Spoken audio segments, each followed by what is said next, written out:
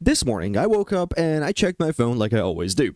My girlfriend had sent me a screenshot of an Instagram notification. It said that her account might be at risk because her credentials were found in a data breach. She didn't click on anything weird though, that's the thing. She hasn't downloaded anything shady and she didn't do anything to deserve this. So how did this then all happen? This is what makes moments like these so revealing. It's not a dramatic hack, it's the internet quietly keeping track of things we don't even remember but we have done. And that's exactly where most people's idea about hacking completely diverge from reality. When people hear hacker, they picture someone furiously breaking into accounts in real time, red letters flashing on the screen, alarms going off, the Hollywood style shit. Yeah, but the reality is usually much quieter and much more boring, honestly. Information accumulates over years, almost invisibly, and only becomes noticeable when something triggers it, like a notification or sometimes just a strange coincidence, which, trust me, I have an example for. That Instagram alert is a perfect example that no one sat down to hack my girlfriend. Her information just was a simply part of a much bigger larger puzzle that's been building in the background for years. Most hackers don't start by actively breaking into accounts. That's actually just a thing. They start by collecting public profiles, usernames, forum comments, old posts, accounts you even forgot existed. They link them to you. Each piece seems harmless on its own, because genuinely it is.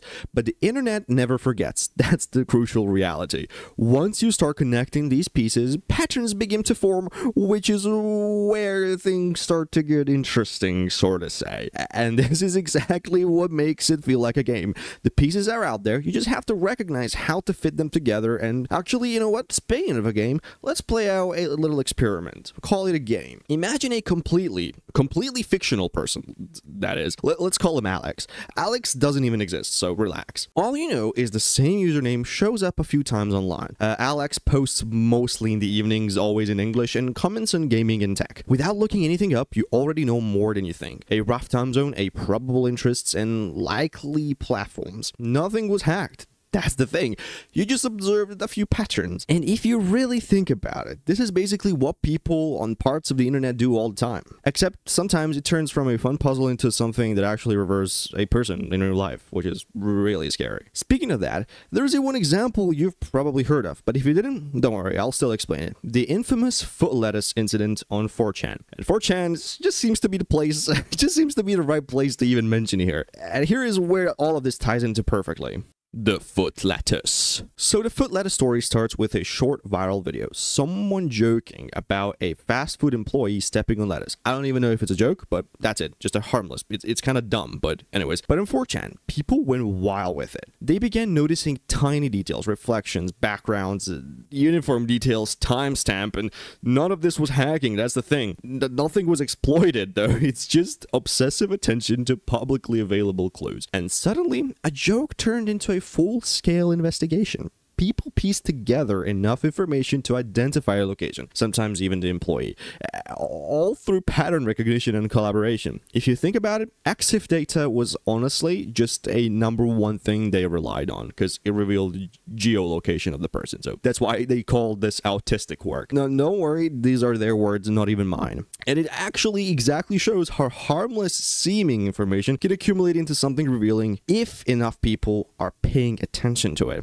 And yeah, the employee got fired 20 minutes after the post was made. And then brings us to our fictional character Alex. If enough people notice patterns, connect dots, and share observations, a profile begins to emerge naturally. And again, I'm repeating, this is not hacking, it's just patient and observation. Now, let's layer in data breach. Remember that Instagram notification my girlfriend got? Companies get breached all the time. Emails, passwords, phone numbers, all exposed, often surfacing for years later. Combine that with public observation, pattern recognition, and suddenly the puzzle isn't just theory. It's actually having real consequences. And this is why nothing dramatic often still feels very real. I mean, the notification my girlfriend got is nothing to be worried about. It's just that her password was in a breach, and password updates is literally what fixes this issue. Imagine someone noticing Alex's username appears on multiple platforms. You know, posting habits match, email patterns are consistent. Piece by piece, an identity emerges. And now Alex is a connected profile, as we call it. Still, nothing was hacked. Again, no systems were breached, passwords weren't cracked yet.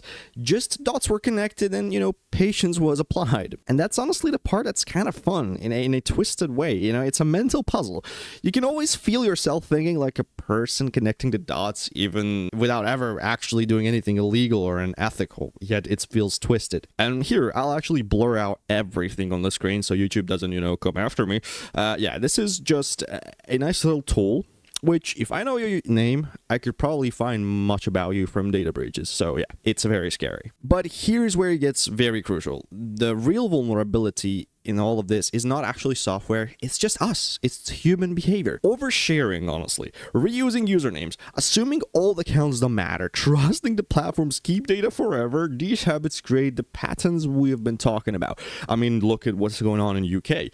You're kind of being forced to give out your ID to a company which cannot keep your information secret. Hackers and even just casual internet researchers understand this. That's why they focus on people first, and then system second. Because systems can be changed, patched, or reset, but human behavior, that's harder to fix. I mean, take a look at the Linus Tech Tips hack. Hackers probably ran a little test to see who works for him, and then found the most naive person, and sent the malware, which was ultimately ran and resulted in a Bitcoin scam stream. Yes, it's big bad. So the screenshot from my girlfriend this morning, it wasn't really shocking. It was just a reminder for you, for me, for her, for everybody that uses the internet. A reminder that isn't really rare, it isn't personal, honestly. It's just the way that internet works now. Your information usually isn't taken in one dramatic moment, as I've said. It slowly leaks quietly until one day you get a notification you weren't expecting. Privacy isn't about disappearing, it's just about being intentional with what you leave behind.